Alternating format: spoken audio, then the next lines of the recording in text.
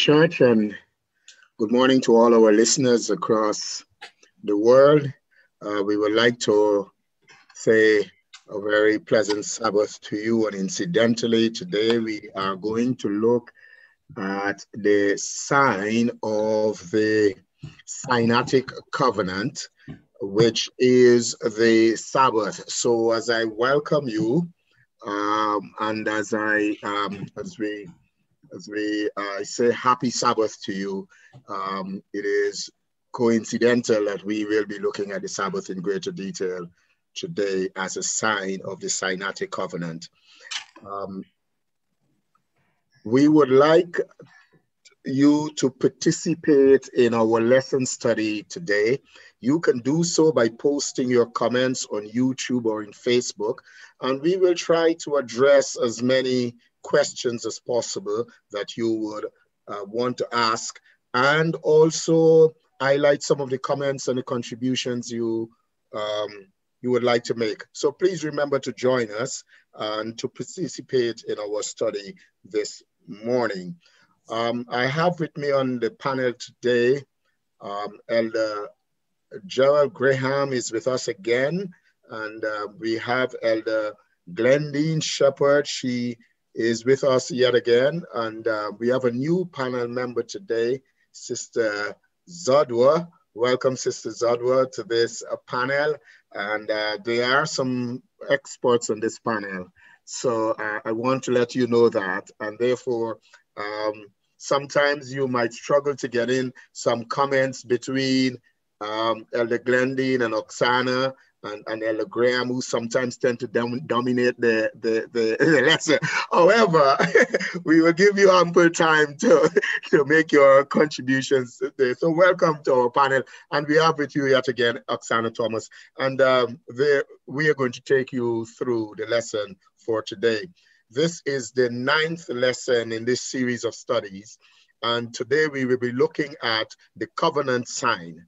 And the memory text says, wherefore the children of Israel shall keep the Sabbath to observe the Sabbath throughout their generations for a perpetual sign. And I wanted to read something from the lesson study on the Sabbath, last Sabbath the 22nd, and it says, with unceasing regularity and with no exceptions, the Sabbath silently hurls over the horizon into every crack and cranny of our lives.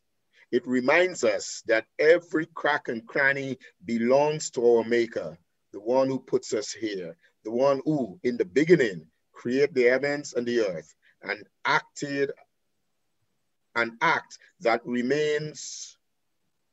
Sorry, I missed that. An act that remains the irrefutable foundation of all Christian beliefs, and of which the 7-day Sabbath is the irrefutable, unobtrusive, and unyielding sign. So we will look at that today. But before we do so, let us bow our heads in prayer. Father, we want to thank you for this opportunity to delve into your words. We open ourselves to the guidance of the Holy Spirit. For of course, we would have studied, oh Father, but sometimes in our studies, we develop our own ideas and our own thoughts and our own interpretations of your word, your words. But today, oh Father, we want to surrender and those things and to respond to your promptings, your thoughts, your guidance. What is it you want us to get from this lesson? It is your word, oh Father, and therefore we leave it to you to give us the interpretation of your own words. So Father, as we study today, let your Spirit guide us in our deliberations, we ask in Jesus' name. Amen. Amen. Right. Now, before we get into the nitty-gritty of the lesson this morning, I just want to ask you a couple of questions. When did the Sabbath exist before or after sin? That is before or after Lucifer sinned in heaven. And I'm going to give you these periods, and you tell me, when do you think the Sabbath existed? Did it exist before or after sin? That is before or after Lucifer sinned. Did the Sabbath exist before or after human sin? That is, before Adam and Eve sinned in the Garden of Eden? Or did the Sabbath exist before or after the covenant with Adam? Where do you place the Sabbath? Well, I was waiting for someone to start since Elder Leslie says that I dominate the discussion. I personally place the Sabbath after Lucifer sinned, but before man sinned. Okay. You guys are all in agreement that the Sabbath came after Lucifer sinned, but before man sinned? Can I say something? To my understanding, I think Sabbath existed before sin. Because what does Sabbath mean? It means rest. When you look at, especially with the ceremonies and the laws that were given to the children of Israel, that the year of the Sabbath, that the land will be at rest, no war, and everything like that. So heaven, before sin, was a place of rest.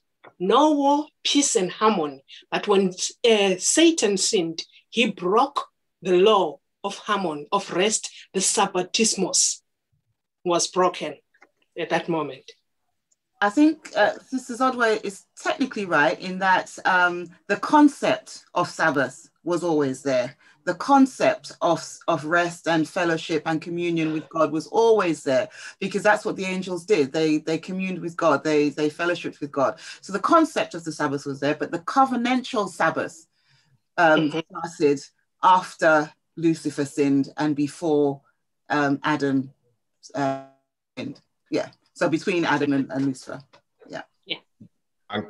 Can I just say, I'm going to sort of tie in both concepts that have already been shared. But I went straight to the story of redemption and the title, God's Eternal Law. And it says, the law of God existed before man was created. The angels were governed by it. Satan fell because he transgressed the principles of God's government.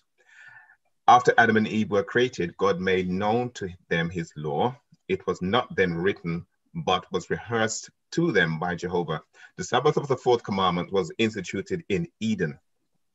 After God had made the world and created man upon the earth, he made the Sabbath for man after Adam's sin after Adam's sin and fall. After Adam's sin and fall, nothing was taken from the law of God. The principles of the Ten Commandments existed before the fall. That's as Glennie said, the principles of the Ten Commandments existed before the fall, and were the character suited to the condition of the holy order of beings. After the fall, the principle of those precepts were not changed, but additional precepts were given to man to meet his fallen state.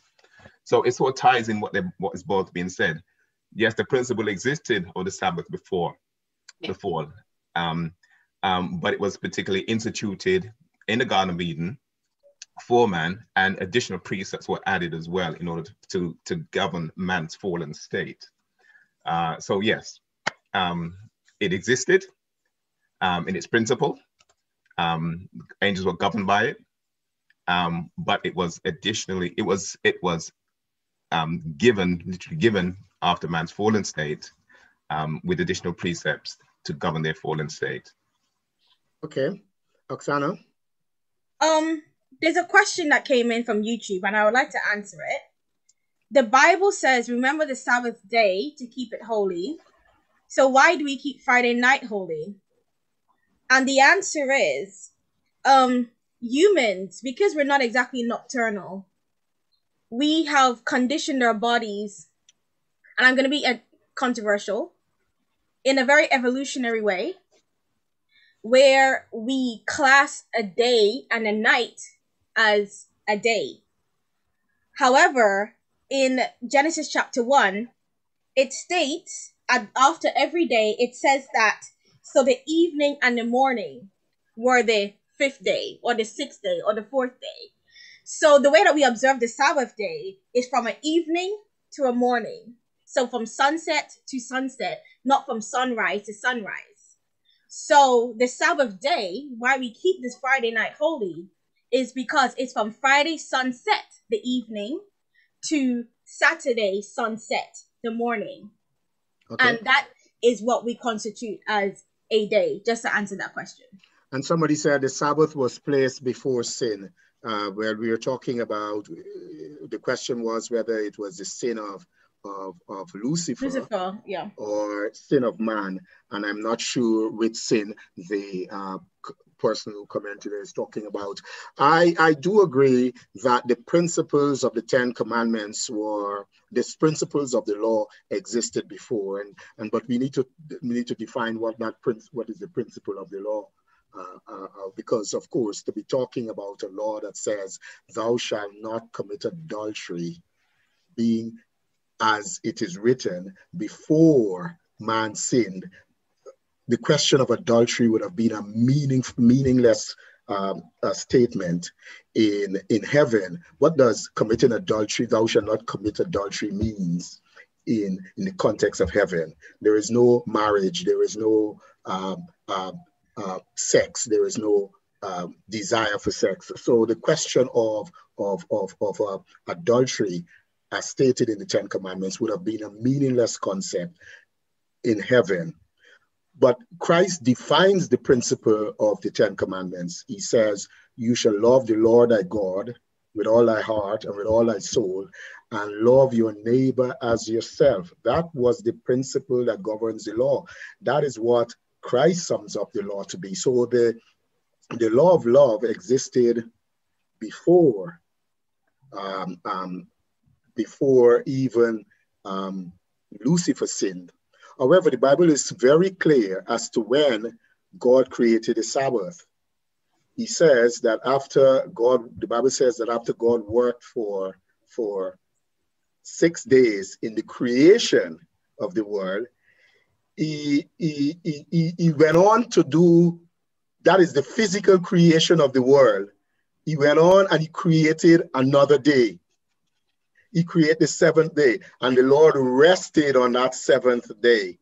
The Bible talks about after he had done all the creation of his work, he rested on that day. And he did that before man sinned, but he did it after Satan sinned. So between the sin of Satan, the fall of Satan, and the fall of man, the Sabbath, the seventh day rest, was instituted. So I will disagree with you, Azadwa, that the 7 day rest did exist before, because God, there might have been some reason, and we will explore the reason of why God would have needed to create a day of rest for humans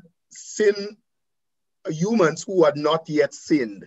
So that's the key thing. The day of rest was created prior to the sin of human beings in the God. So the first thing he did after his creation, he created a Sabbath, this day of rest. And Jesus alluded to that when he said the Sabbath was created for man. So God created man, and then he said, you know what? I'm going to give man something else. I'm going to give man the Sabbath. So God created the Sabbath for man. He didn't create the Sabbath and then he said, you know what? For the sake of the Sabbath, I'm going to create man. You understand? He says, for the sake of man, I'm going to create the Sabbath. So the Sabbath was made for man, according to Jesus, and not man for the Sabbath. So I think that the Sabbath, in my opinion, the Sabbath came before the fall of man, but so that's where I think it existed. It existed prior to sin, and I really want to establish that idea that prior to sin there was a Sabbath, and then we will try to see later if there is any connection between sin and the Sabbath. Bearing in mind that the original creation of the Sabbath was before man sinned. So is there any connection between sin and the Sabbath? But we're talking about the covenant sign today, and we want to get to that. So we have placed the Sabbath, I think. I don't know if I've convinced my colleague Zodwa about that, but okay. The thing, what I realized is that the Sabbath, the concept, as my sister said, the concept of the Sabbath existed before, but the day that was set aside, it existed before sin, after creation. So the concept of resting in God was created before, and later there is a question to deal with that in the earth made new, and we will see how that rest fits in and what was talked about. Just to add on that one, 4. you know, when you mentioned earlier that the commandment of adultery would not work before sin, because there wasn't any before man was created, yes. Or before man was created.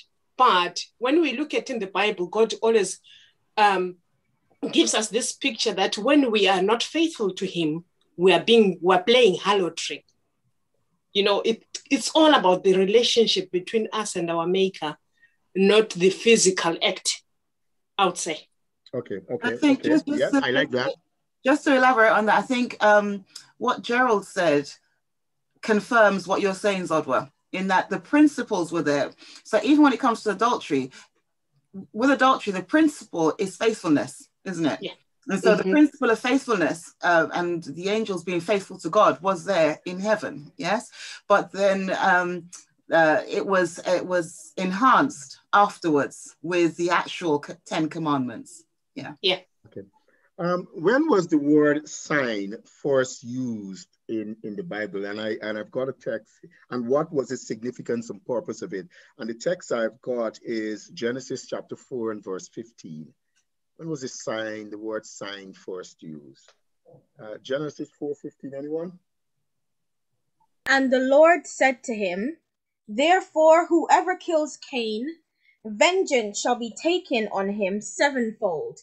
And the Lord set a mark, or I guess you could say a sign, on Cain, lest anyone finding him should kill him. I'm reading for the New King James Version. Actually, I think the Hebrew word there for mark that was translated as mark is actually should be translated as sign. So God put this sign upon Cain, and after said any man who kills Cain will be affected in a certain way. What was the purpose of that mark upon Cain? What was that sign intended to do? What I'm trying to do, I'm trying to point out that when we talk about the covenant sign, when God used the word sign in the first occasion, he used it for a particular reason.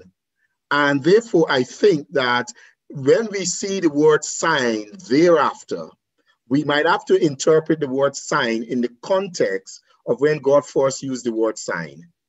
So what was the purpose of this mark or sign upon Cain in your mind? Was it almost to kind of set him aside?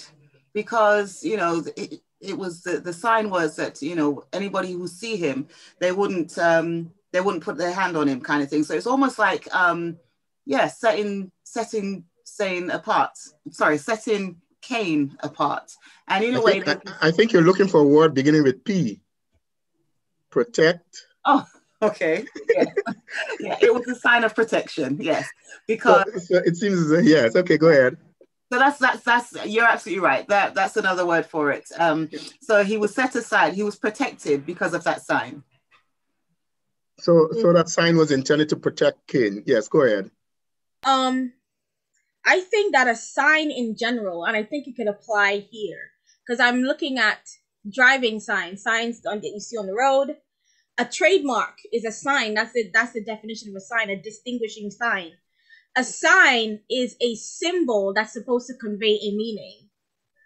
And so when it comes to the sign that God put on Cain, it's supposed to convey a meaning. And Sister Glendine said it was a meaning of protection. He's under God's protection.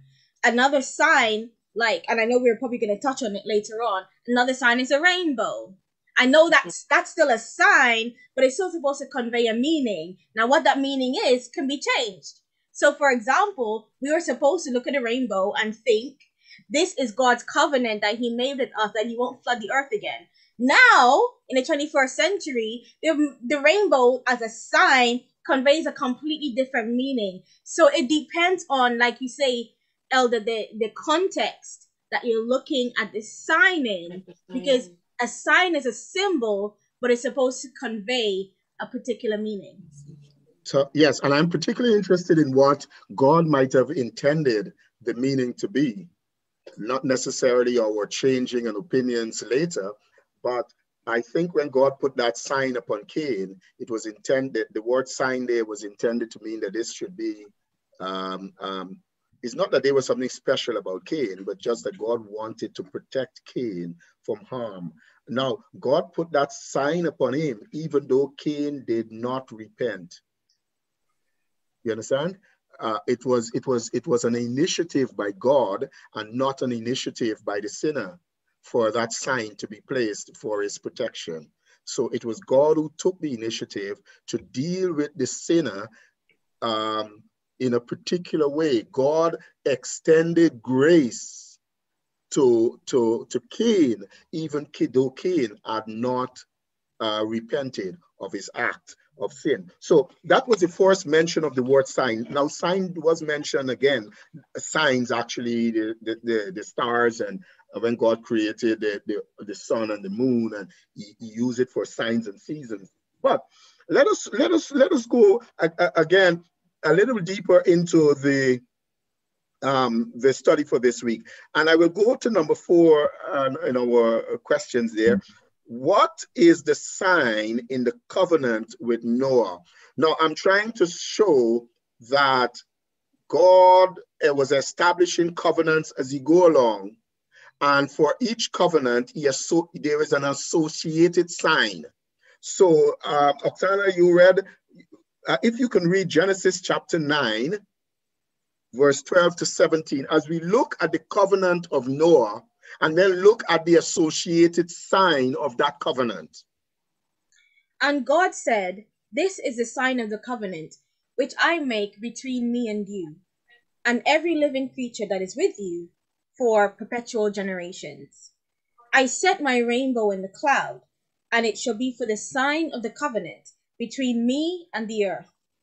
It shall be, when I bring a cloud over the earth, that the rainbow shall be seen in the cloud. And I will remember my covenant, which is between me and you, and every living creature of all flesh. The water shall never again become a flood to destroy all flesh. The rainbow shall be in the cloud, and I will look on it to remember the everlasting covenant between God and every living creature of all flesh that is on the earth.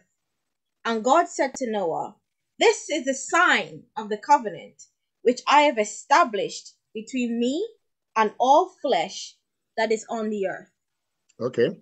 So we know what the sign was. The sign was the rainbow. In the cloud. Who were the beneficiaries of this sign, this sign, and the covenant that was represented by this sign? Who was the beneficiary? And for how long was this sign to last? Was it to last just for a period? Was it to last forever? So what was the duration? Who were the beneficiaries of this sign? It's Noah's descendants and all the generation after. Would that include you? Yes, it's of course. A sign forever. Yeah. It was a sign forever. So that sign is to last forever and for all generations. But there was something particularly important about that sign. And as Oksana was reading, a word keep coming up over and over and over. God says he will remember. Notice that in that thing, the word remember keeps coming up over and over and over again. But the thing is, the memory there was for God. God says, when I see this rainbow in the sky, I will remember my covenant with you. Okay? Yeah. So the rainbow was to remind God of his covenant. Not to us. Okay? Right? And notice the word remember. So we are arguing that this sign of the covenant with Noah is a perpetual sign lasting for all generations. Yes. Yes. Okay? Yeah, Good. it is. Good. So we've got Noah's sign covered, and we got the sign of that covenant that God made with Noah, and what sign was associated with. We know the duration, we know the scope. Now, what is the sign of the Abrahamic covenant? And again, we will discuss its duration and its scope. And this is taken from, so God established his covenant with Noah, and now he established a covenant with Abraham. Genesis 17, 11 to 14.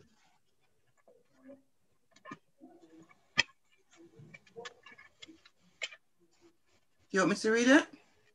Yeah, somebody. And ye shall circumcise the flesh of your foreskin, and it shall be a token of the covenant between me and you. And he that is 8 days old shall be circumcised among you, every man-child in your generations. He that is born in the house or bought with money of any stranger, which is not of thy seed. So what verse, Elder Leslie? It was Genesis, what did I say? Genesis 11 to 14. 11 to 14. To 14, okay. So I'm on verse 13 now. He that is born in thy house and he that is bought with thy money must needs be circumcised, and my covenant shall be in your flesh for an everlasting covenant. And the uncircumcised man child, whose flesh of his foreskin is not circumcised, that soul shall be cut off from his people. He hath broken my covenant. Okay, I want to come to that, but first let me read a YouTube comment, and then we'll come to address that issue. The Sabbath is a part of the 10 Commandments. Lucifer broke the commandments. He wanted to worship over God. Therefore, I think the Sabbath was binding in heaven. That's an opinion. I don't think we can justify that from the scriptures, though. The Sabbath law always existed, it seems, but as a lifestyle, the law came in after the lifestyle was messed up. The Sabbath was created for all humanity, and it will exist for all generations. Yes, so back to the Abrahamic covenant. So what was the sign of the covenant of Abraham, and who were to be the people to whom this sign must apply? And what's the duration of that sign? So the sign was circumcision? The sign was circumcision. I agree that it says, and if a man child is not circumcised, he has broken the covenant. Now, is that sign perpetual? Is that sign, who are the people to whom that sign should apply? Remember the pattern that we have begun to, is there a pattern? Abraham, we argue that the Noah's covenant are the sign of the rainbow, which still applies today. That sign there applies today. We can still see the rainbow in the sky. We know it's there, and we believe it applies. What about the sign of circumcision of the Abrahamic covenant? Is that sign less significant than the other signs that we will discuss today? And what's the duration? I know it's a difficult question, all right? I'm looking at the actual, I'm trying to be careful to not ascribe my own meaning based on what is here. From what is in these verses, even from verse 9, it said that the covenant is everlasting. In verse 13, and my covenant shall be in your flesh for an everlasting covenant. But it doesn't say anything that the sign itself is everlasting. So even though it is a sign, I don't think that we can necessarily automatically assume that the sign of circumcision is everlasting. Just that the covenant itself is an everlasting covenant. So you have separated the covenant. Of course, the covenant and its sign should be separated. They're two separate things. They're two separate things. The covenant and the sign. But the sign accompanies the covenant so that God will remember this covenant that he has made because of that sign. why is it, I'm getting the impression that we are a bit reluctant to say that the sign of circumcision of the male is a sign that is no longer applicable to us. And if it is no longer applicable, what has replaced it? The Bible, yes. The Bible makes clear that the circumcision of the flesh, yes, it was a sign for God's, well, it was for the male covenant. Yeah. Yes, from the covenant, but it was an indication of a greater circumcision, if you like, and the Bible explains that as a circumcision of the heart. That's what God.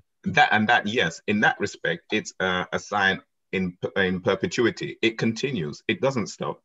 You know, even though you saw a physical sign in the flesh, but the covenant goes on in respect that God's people are to have a circumcision within the heart. So it lasts forever. That particular aspect of it may not last forever, but the sign itself lasts forever. If you get my understanding. But I do agree. I think Paul did make that argument that it is not the circumcision of the flesh that is important. That is no longer the sign. It is the circumcision of the heart. And then we probably have to discuss what it means to be circumcised of the heart. What meaning would you ascribe to the circumcision of the heart? Go on, Oksana. I just have a quick question then, if that's the case, because maybe we don't want to circumcise physically. So that's why we're saying it doesn't apply.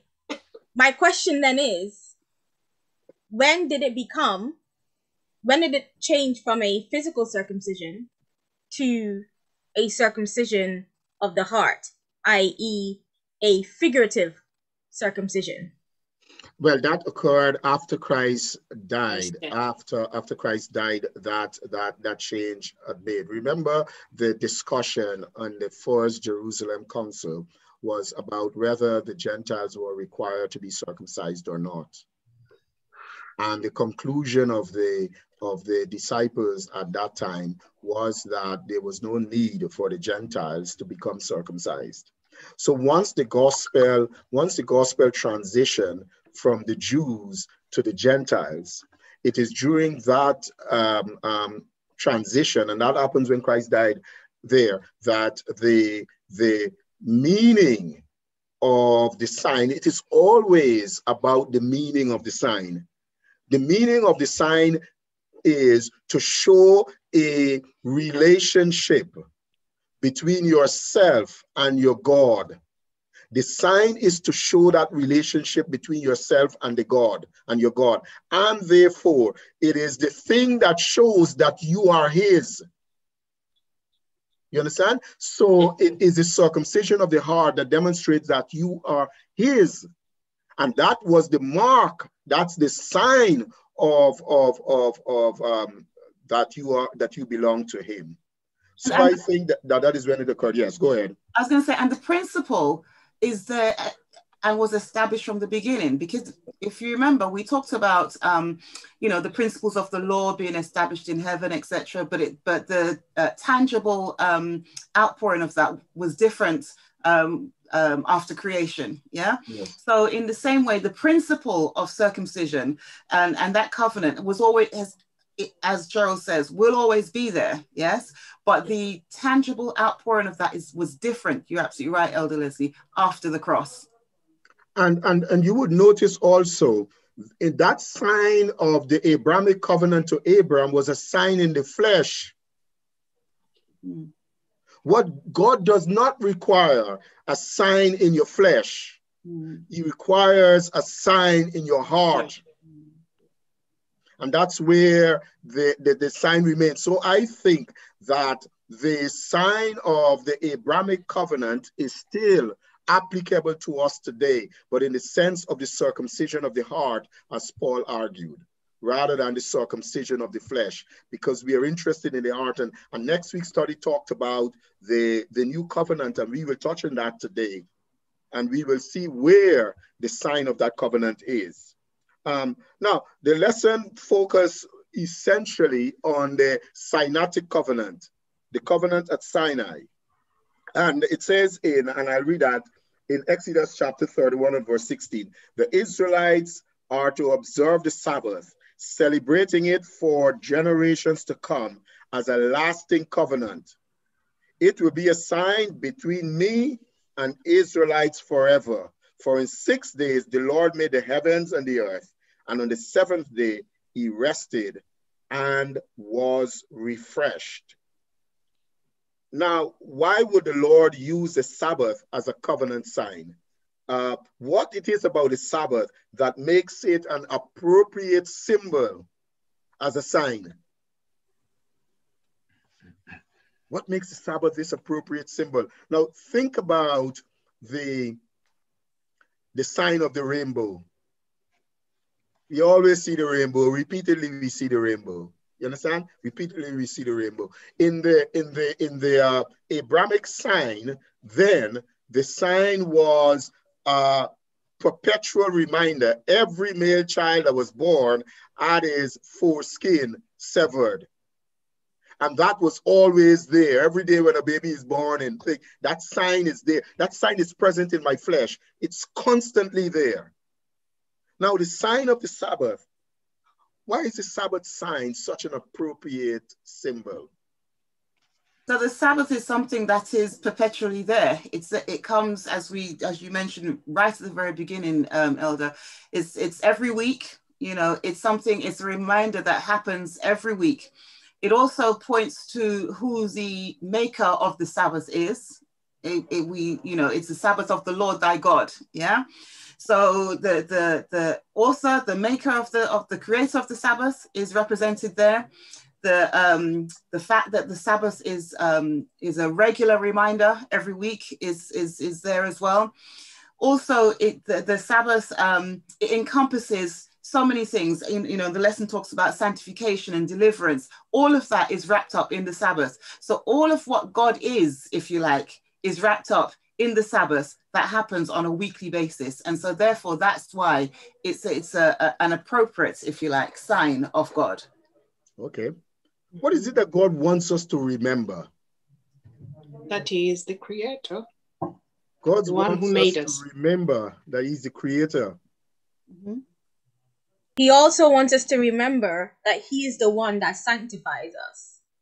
As it says in verse 13, that is the purpose of the sign of the Sabbath, that all of your generations should know that I'm the one who sanctifies you. Nobody else can give you that.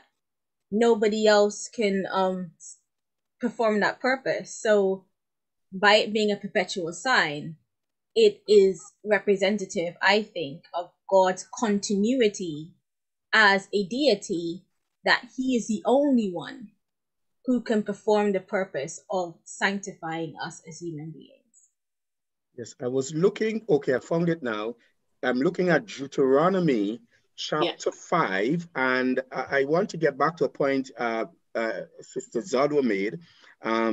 Observe the Sabbath to keep it holy, as the Lord your God commanded you. 6 days shall thou labor and do all thy work. And then it went on, but the Sabbath, the seventh day is the Sabbath of the Lord thy God. You continue with that.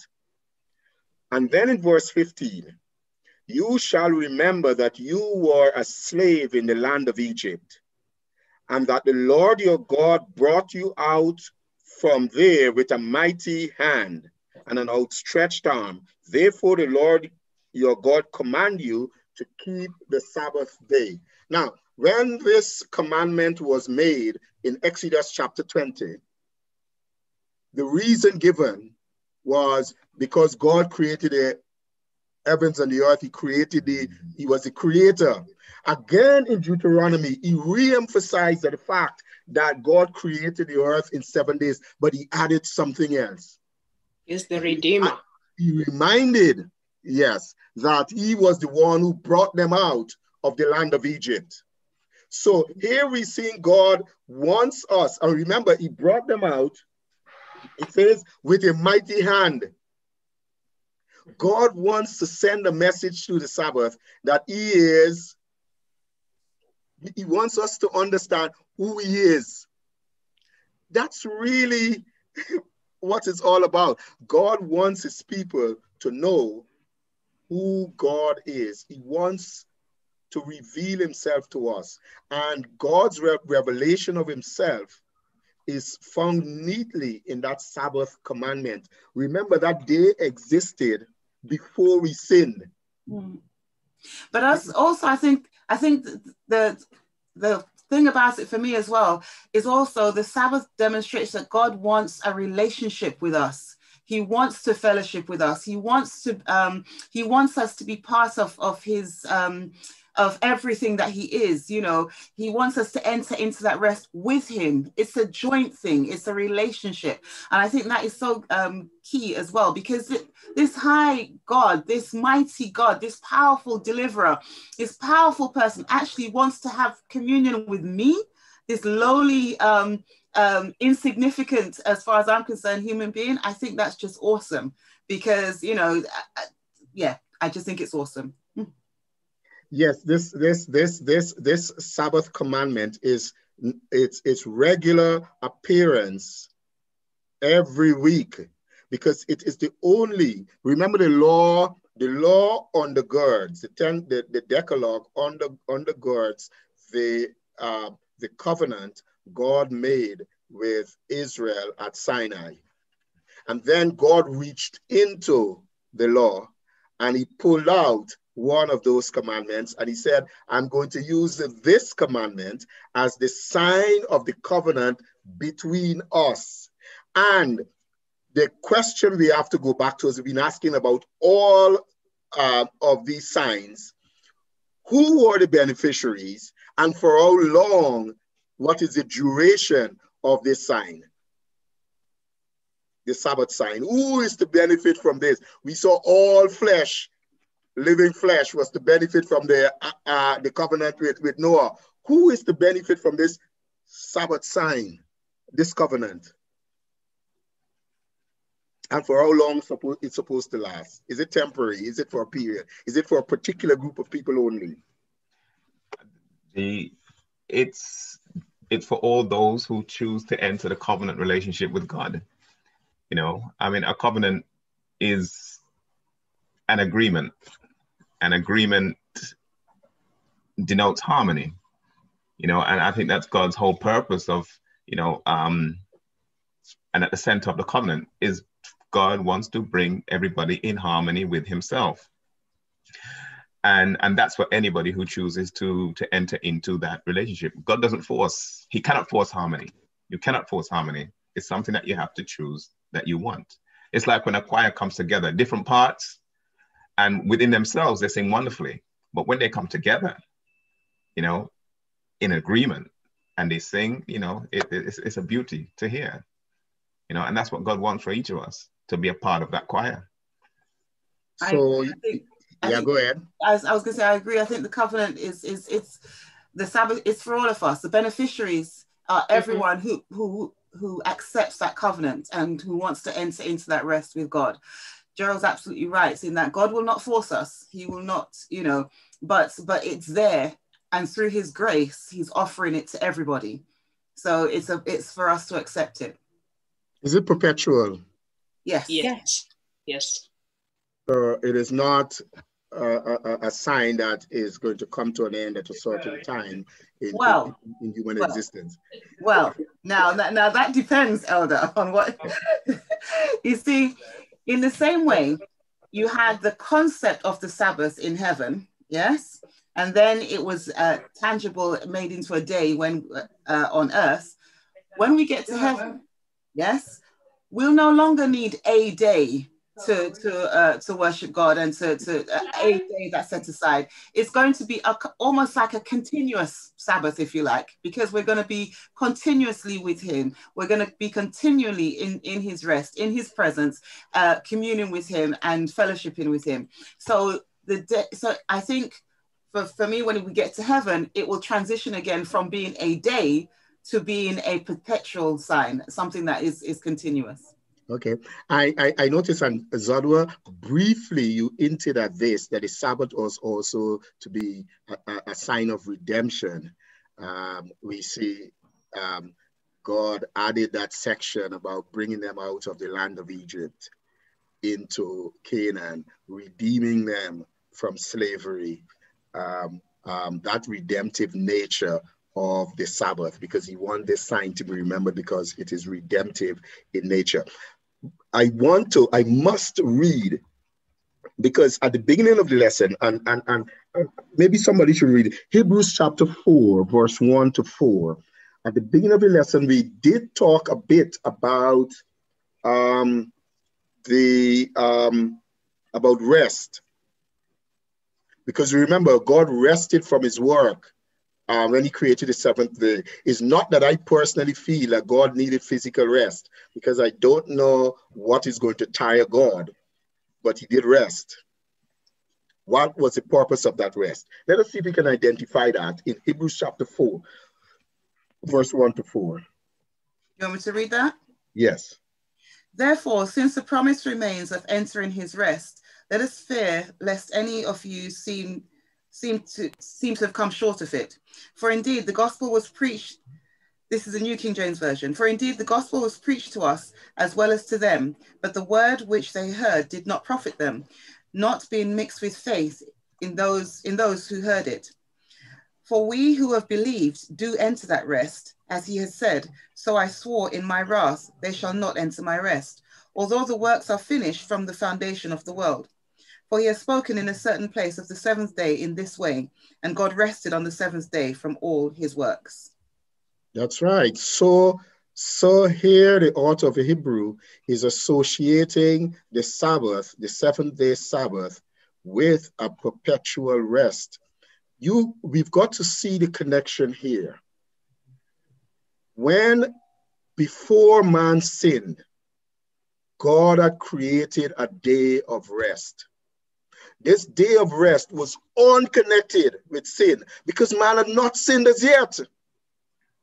But the Sabbath, the day of rest, was created even though man had not sinned. And here in Hebrews, the author is arguing that there remaineth a rest for us, the same type of rest identified by the seventh day, the last verse of that text that you read in verse 4. So the Sabbath is about resting in God. And we needed that rest before we sinned, when the Sabbath was created. We need it even more while we are sinners. And we will still need to have that rest in God after we would have been redeemed from sin. So the Sabbath rest is perpetual throughout the time of human existence. From the time he was created, the Sabbath given us rest, during our sojourn here on earth, and even after. Hebrews is arguing that this resting in God is the key to what the Sabbath is offering. Think the Sabbath will be kept in heaven, every day in heaven will not be a Sabbath. Somebody made that comment. Remember, Adam and Eve had 6 days to do their work. The seventh day would be a hallowed day for us to commune with God. I mean, that may be true, but when Adam and Eve was created, they were created on the 6th day. And God gave them a rest the next day. They didn't even begin to work. So we are associating work with the rest in the Sabbath, which is something that I don't agree with. They hadn't begun yet to work, and God had given them a rest. So if the rest is because you are working, that's a misunderstanding of the rest of the Sabbath. It's not a cessation only from work. It's a resting in God. It's not a cessation of rest, because God should have waited until Adam and Eve started working and then give them the rest. But give them the rest the very next day before the work began. So we rest before we worked. Not that we worked and then rest. The rest of the Lord is independent of our working. Right. I just want to move on a little bit more. We got a few, about 8 minutes more. And I want to look, even though this is a next week study, I want us to look at the new covenant. I noticed that Sister Zodwa has decided to rejoin us. Welcome back. She's having some technical difficulties. Let us look at the new covenant and what is the sign of that new covenant. Shall we read Hebrews chapter 8, 7 to 13? Hebrews 8, 7 to 13.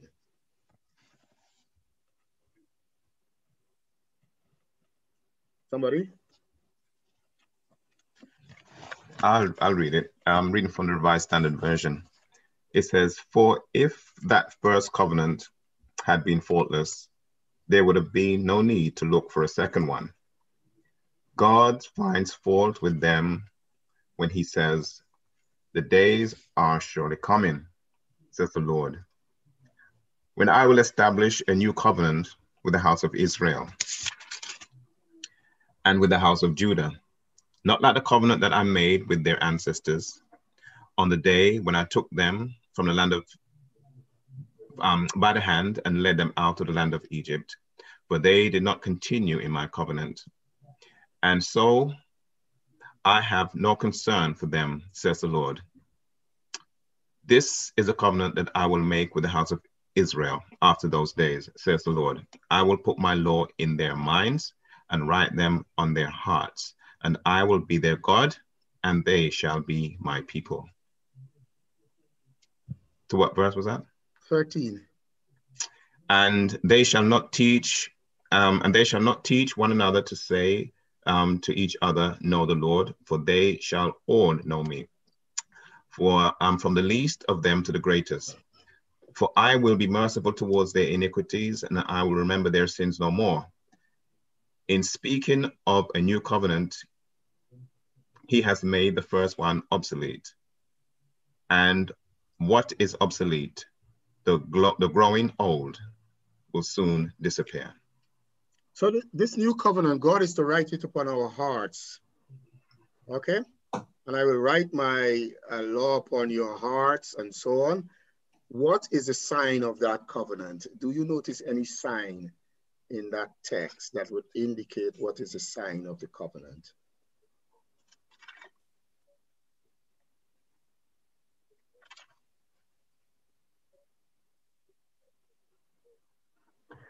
I did ponder upon that because every previous covenant, there was a sign associated with that covenant. The rainbow, the circumcision, the Sabbath was associated with the Sinaitic covenant. But we are under this new covenant. What is the mark of that sign? Is it that he's putting the law in their minds and writes it in their hearts? That is the statement of the covenant, but what's the statement of the sign? In fact, I did not find that sign in that covenant, and therefore I in the book of Romans chapter 8, verse 14, and then again in verse 16, I think that is where the sign of this new covenant would be. This sign must be written in your heart and so forth. This covenant. And it says in verse 14, "For as many as are led by the Spirit of God, they are the sons of God." So if you are led by the Spirit of God, you are God's. And verse 16, "The Spirit itself beareth witness with our spirit that we are the children of God." So I think that the sign of the covenant, because remember, all of these signs are pointing out who God's people are. Remember, when they circumcised the flesh, it was pointing out that they belong to God. You understand? If you keep the Sabbath, it's an indication that you are God's. What is it that is an indication that we belong to God? The presence of the Spirit in our lives. Yes. Verse 14, "For as many as are led by the Spirit of God, they are the sons of God." So the sign of this new covenant, in my opinion, is the Holy Spirit in you. If you have the Holy Spirit, you are God's. You belong to him. That is what identifies you. What identifies the Jews, the Israelites? the mark of circumcision in their flesh. That shows who they were, that they are part of God's people. What shows that you are part of God's people today? I just yes, go on. Go ahead. Just to add on that, Elder, when we were asking that question, I just linked this, as you said, that the presence of the Holy Spirit is the sign. But to me, when I was looking at it, I look at the Galatians 5, verse 22 to 23, the fruit of the Spirit, not only one, but the whole package, because it shows the indwelling of Christ in our lives. When I say the whole package, because I'm looking at also the example that is given to us, when God speaks to Moses in Exodus 34, verse 6 and 7, when he passes by before him, he mentions his name. If you look at the fruit of the Spirit and the name of God, it's one thing. So the indwelling of God in us is only seen by those fruits. And I want to make a statement here as we're heading towards a close. That might appear controversial, because really, the devil don't care if you worship on the Sabbath, providing you worship him. Many people worship on the Sabbath. Those people who nailed Jesus to the cross, you understand? Who gave him up to be killed. They were Sabbath keepers, weren't they? It's not about the keeping of the Sabbath alone. The devil don't really care if you worship on the Sabbath, providing you worship him. However, if you have the Spirit in you, if you have the Holy Spirit in you, that's an indication of who you are. The devil is concerned about that. He cares about whether you have got the Spirit, because he doesn't want you to have the Spirit, which is the mark of the new covenant between God and his people. Even though the Sabbath is important, sometimes we got so preoccupied with Sabbath, Sabbath, Sabbath, and we miss the fact that it is not a day that is so important. It is the relationship you have. And who brings about that relationship between us and God? It is the Holy Spirit in it. And we talk about this covenant of grace. That is the covenant of grace. This covenant that was at Sinai is not necessarily the covenant of grace. Grace, the dispensation of grace, came about when Christ died at Calvary. That was now, we are now in the dispensation of grace. And the covenant that covers this dispensation of grace is the new covenant, as identified here in Hebrews chapter 8. And the sign of that covenant is the Holy Spirit. Next week, there will be going to be a larger discussion on this matter. And I want to just read a couple of comments and then we will conclude. But God worked for 6 days. That's why he himself rested on the Sabbath, though Adam and Eve had not yet worked. And another one, God has given us a responsibility on earth. The Sabbath day would be a day where everyone come together to rejoice in God's greatness and worship God. I'm sure we will agree with that when you enter into your Sabbath worship, you must remember that the foremost thing in that relationship is a relationship with God, and that it identifies who God is, not only as creator, but also as Redeemer. That is what the Sabbath is to teach us, that we are involved in the Creator God in a redemptive, sanctifying relationship. May God bless you, and I want to thank our panelists for the discussion this morning. May God bless you all. Thank you.